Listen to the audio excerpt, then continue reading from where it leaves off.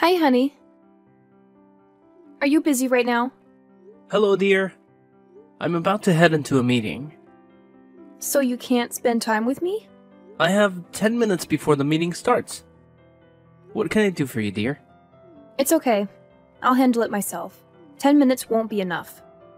What's going on? You can tell me. Well, it's nothing major. I just saw something I really want. I wanted you to come see it with me to see if it's a good fit, but since you're busy, I guess I'll have to let it go. Oh, what is it that you want? You can have anything you desire. It's not a big deal. I recently bought a dress and it would be perfect with a beautiful red bag to match. I found a red bag that complements the dress perfectly. Is that all you want? To make the outfit even more perfect, there's also a pair of Louboutin shoes, another jewelry set, new makeup, and some other accessories I need. That's all I need. That's all you need? Can't I have it all? Of course, dear. Take the black card I gave you yesterday, and the password is your birthday. I'm sorry I can't take you to the mall, but go with your friend and buy everything you want. How do we get to the shopping mall then? Huh? Oh, right. Take any car you want. Thank you so much, honey. I'll enjoy it. I'm glad you love it. The meeting is about to start, so I have to go now. Have fun, dear. I love you. I sure will. Bye, babe.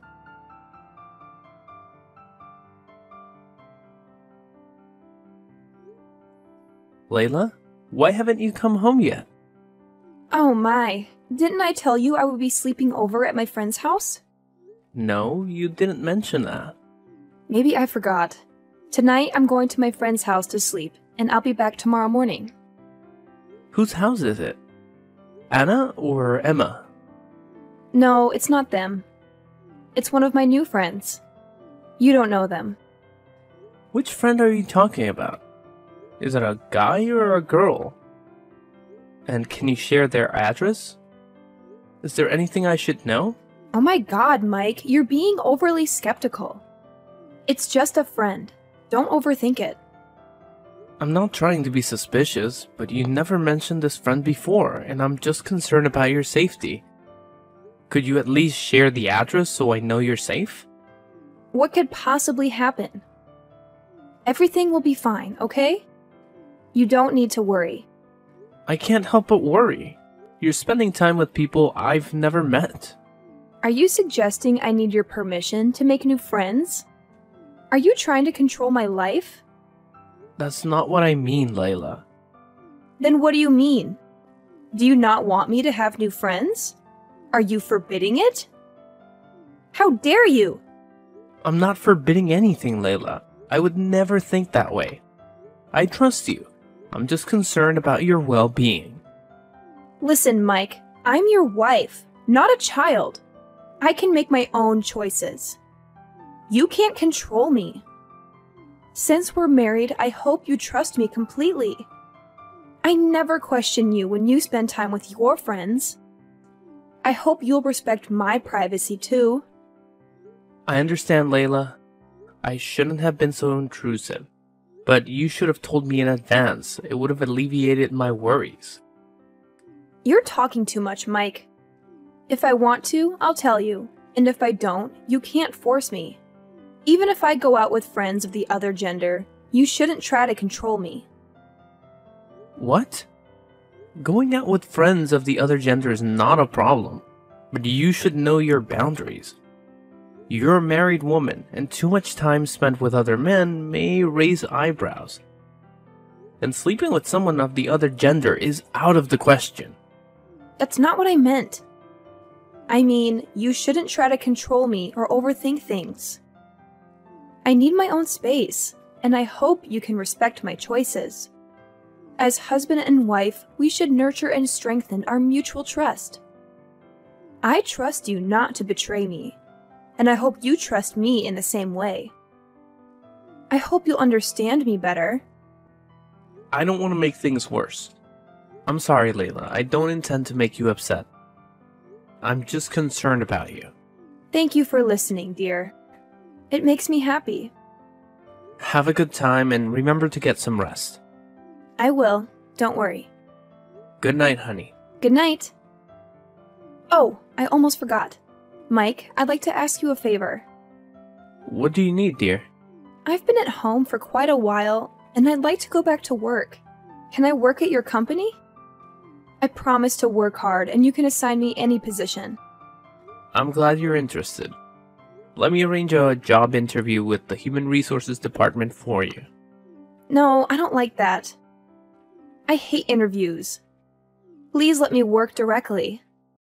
That might be challenging, but which position are you interested in? I'd like a high-ranking position with executive authority, like an assistant director, director's secretary, or department head. It's a bit complicated because the company currently doesn't have any openings at that level. Alternatively, you could consider working in the Human Resources Department. Come to the company at 8 a.m. tomorrow, and I'll ask them to set things up for you. Human resources? I'm not too thrilled about that. Well, it's your choice. If you don't want to work, that's fine too. I can take care of you. No, I want to work. Okay, I'll work in the Human Resources Department. Great. I'll make sure they pay attention to you. There's no need for that. Remember, I'm introverted. Ask them not to draw too much attention to me. I don't want people to know I'm the boss's wife. It might lead to assumptions. Who would dare say that? I'll make sure the person arranging your job keeps it confidential. But still, remind them to provide you with some support. Thanks, dear. You're the best. Anything for you, dear.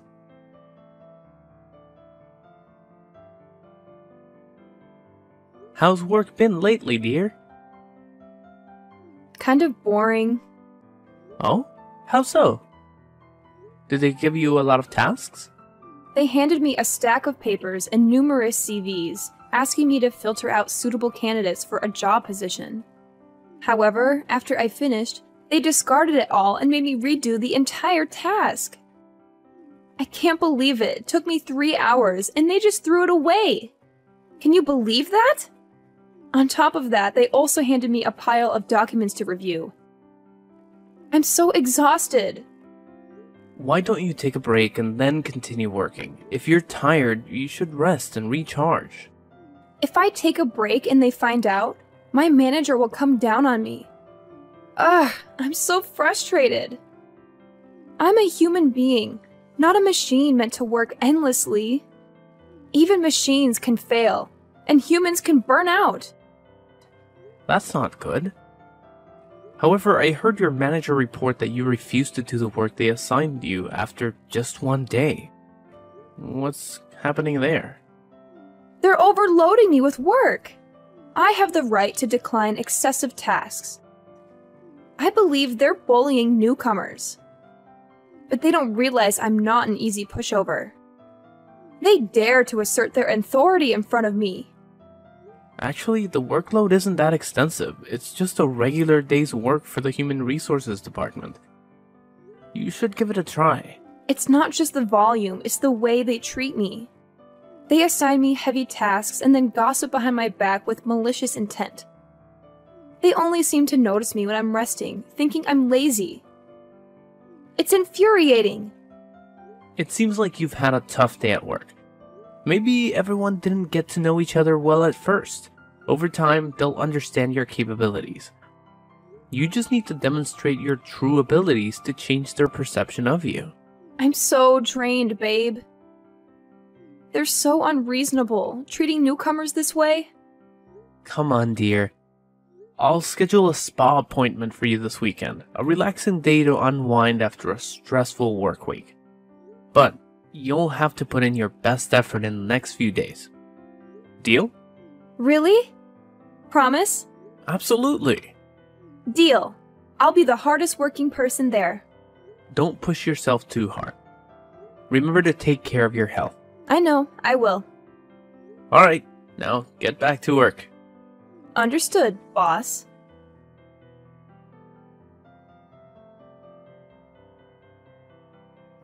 Honey! There's a new bag model that just came out today. I really like it, and it's a new model I don't have yet. Buy it for me, honey. If you're busy, give me the money and I'll buy it myself. Sure. How much is it? Only $4,150. What? Isn't that a bit expensive? Of course. It's just been released as a limited edition, and there are only 10 bags in the world. Quickly, transfer the money to me. Hurry up before it sells out. I'm sorry, honey, but I don't have that much money right now. What? What do you mean you don't have that much money right now? Layla, the company is facing some financial difficulties, and all the money is being used to save the company.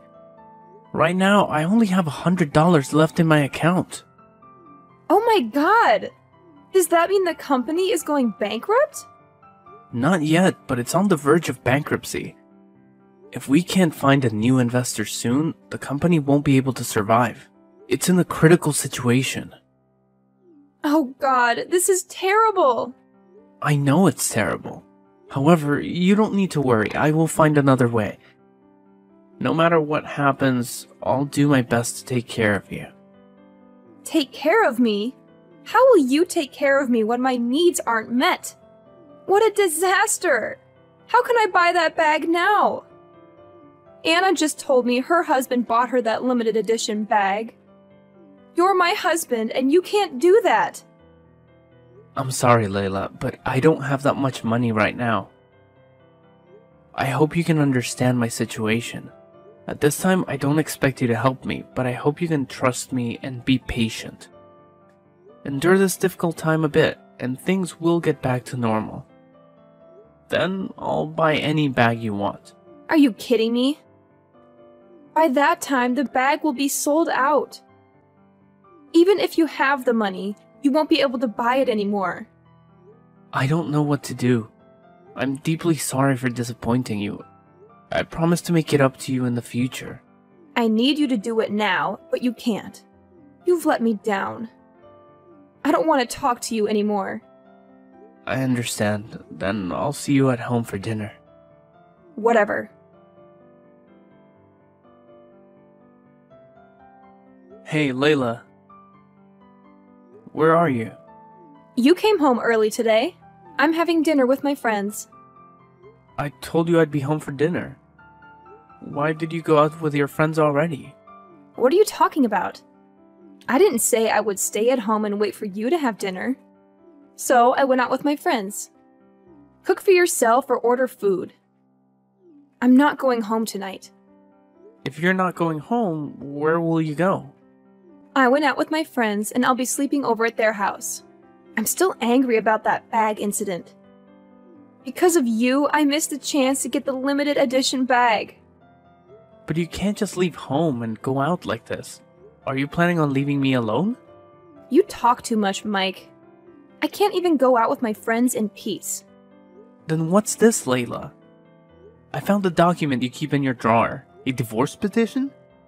So, you found that document. Yes, it's divorce papers. What does this mean, Layla? Are you planning to divorce me? Did you decide to leave me as soon as you found out about my company's financial troubles? I was planning to give it to you tomorrow, but you found it already. Since you found it so soon, just sign it for me, and we can go to court tomorrow. But why are you doing this? I love you deeply. I did everything for you. Everything? You couldn't even buy me a bag, let alone do everything for me. That's because the company is facing difficulties. So what? I don't care much about your company. I'm worried about my own life. What concerns me is how to own that bag. Are you suggesting you've been with me only for my money all this time? What's wrong with that? Your wealth is what makes you valuable to me. Now that you're running out of money, what reason do I have to stay with you? What? How can you say that? Why can't I say that? I say what I want. Aren't you afraid that your actions will lead to a bad ending? A bad ending? My bad ending is your company going bankrupt, and I have no source of income anymore. There's nothing wrong with securing my own future. Why should I stay with you and endure hardships when there are plenty of wealthy people willing to provide for me? What do you mean? Just because someone is rich and willing to spend money on you, you'd become their wife? That's right. Living a luxurious life. Why should I refuse it? There's nothing wrong with that. Why should I stay with you and suffer? Huh. I can't believe this. My own wife is revealed to be a gold digger. Excuse me? Who are you calling a gold digger? I'm referring to you, of course. You pauper! Your company is on the brink of bankruptcy, and you're still talking nonsense. What's wrong with being a gold digger? I'm just taking care of myself.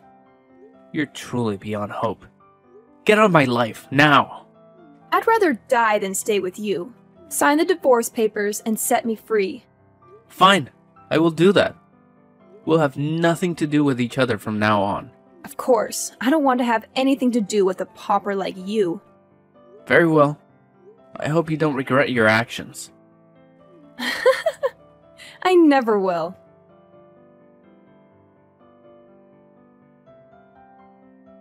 Mikey! Mike, are you there? What do you want? Stop contacting me. Mike, I'm sorry. I was stupid. After leaving you, I realized that you were the only person who treated me honestly. Also, I realized I still love you. Can we start over? As your wife, I won't ask for expensive things anymore. My wife can request anything from me. If I can afford it, I'll make it come true. I know you won't let me suffer. You still love me. Don't worry, I promise to be a good wife. What on earth are you talking about? Stop playing dumb, silly head. You're still indulging me like before, which makes me very happy, dear. I think there's been a bit of a misunderstanding here. What do you mean? I said I will indulge my wife, not you, gold digger. What? I still love you so much. Don't you feel the same for me? Look at the gold digger lying. I know full well that you trusted me for something. Get rid of that fake love right away. It's not what you think. You heard that my company has recovered and is growing rapidly, so you came to find me. How can a greedy person like you see a gold mine and not run to it? I'm not that kind of person. Please believe me. Well, you don't need to play the role of a pitiful person anymore. I know everything about you, including all the bad and dirty things you've done. I do not understand anything you said. I have never done anything wrong. Never did anything wrong? As soon as you heard that my company was in trouble, you immediately proposed a divorce. You threw me away because I no longer gave you money like before. It's not like that. The truth is, I was afraid that I would burden you during difficult times, so I chose to leave. You can think of such reasons! Don't make me laugh. On that day of divorce, who were you with when you were texting me? I told you I'm with my friends. Oh, really? Or were you with that rich guy from a rival company? Impossible! I'm not. Still denying? So how did you get the bag so quickly? How did you buy it? That bag... A kind person bought it for me. A kind person? You want to hide your dirtiness, but your sins will expose you. What do you know? You know nothing about me. I don't know anything.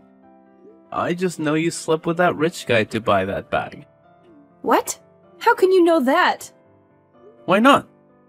As long as I want, I have a way to find out. You're filthy. Please, listen to my explanation. It's because of the bag.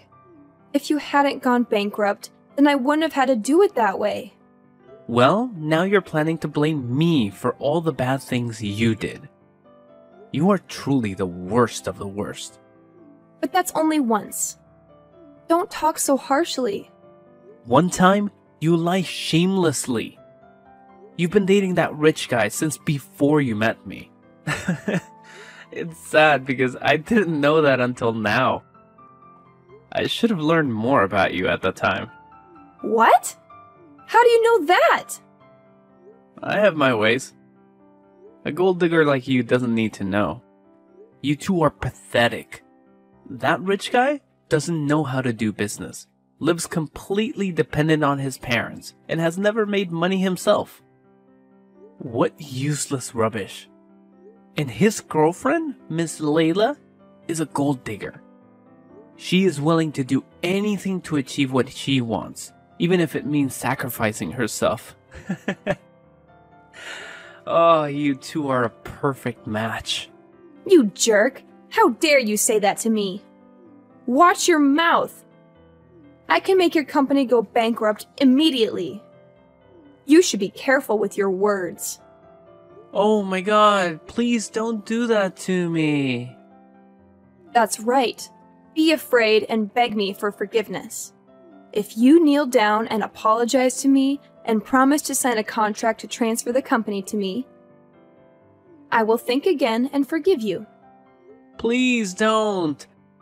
Don't make me laugh. I'm about to laugh to death. What is funny about that? It's funny because you think you got the drop on me, but actually, I'm the one who got the drop on you. What the hell? What does that mean? It means you're an idiot. Do you think that by stealing some of my company's confidential information, you can make me do anything? Yeah, right. Keep dreaming. So you do know this too. But what if so? I just need to sell it to a rival company, and your company will definitely go bankrupt.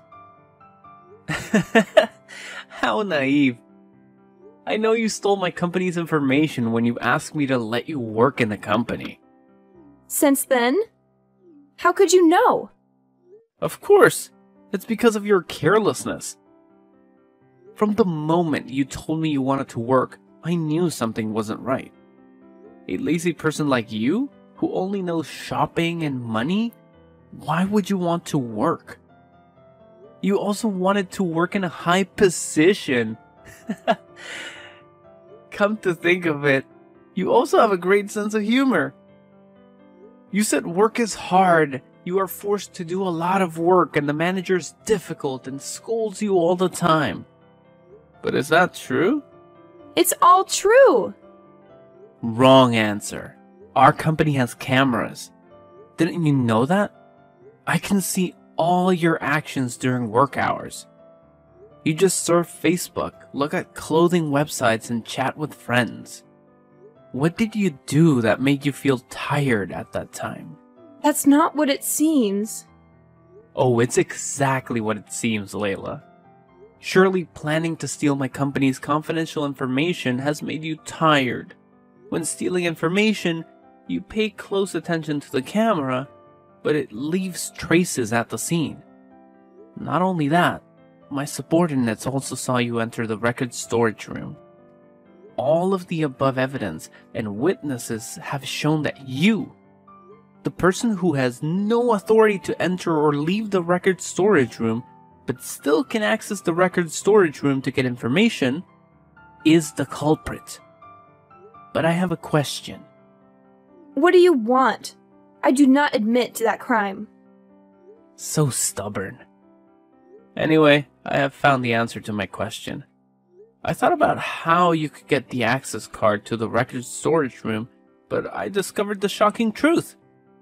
You seduced the deputy director and secretly took the magnetic card after sleeping with him. No wonder when I checked the access history of the record storage room, I only saw the deputy director's access. He was fired anyway. Are you ready to go to jail now? You can't send me to jail. Why not? I'll tell Charlie. Charlie will protect me and cause your company to go bankrupt. Who is Charlie? Oh, you mean the useless tycoon. He can't do anything to me. He doesn't have any authority, and he's weak.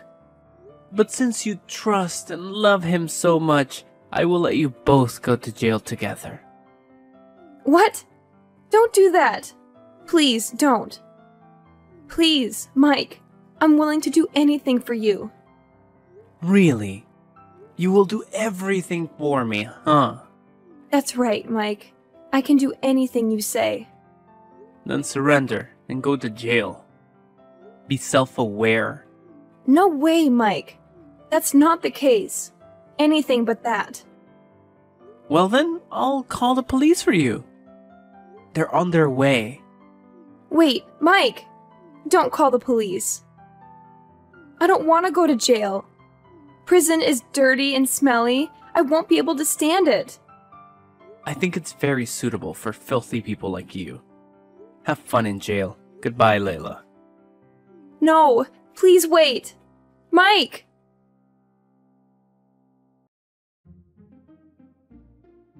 After that, Layla was captured while trying to flee across the border. Immediately after her arrest, Charlie was also called to the station for being an accomplice. Finally, with crimes of embezzlement and conspiracy to harm others, Layla will have to go to jail and pay a large sum of money. Charlie feared no better, as he also had to go to jail. There's nothing new on my side right now. Life continues, and my company still develops over time. However, I have difficulty finding the love of my life because I have trust issues. I can't trust anyone else yet. But gradually, time will heal my wounded feelings, and life will become more beautiful. So at the end of this story, the wrongdoers have been appropriately punished, and the good people, although hurt in many ways, will not continue to suffer. As a human being, it's best not to engage in wrongdoing, and always remember that you reap what you sow.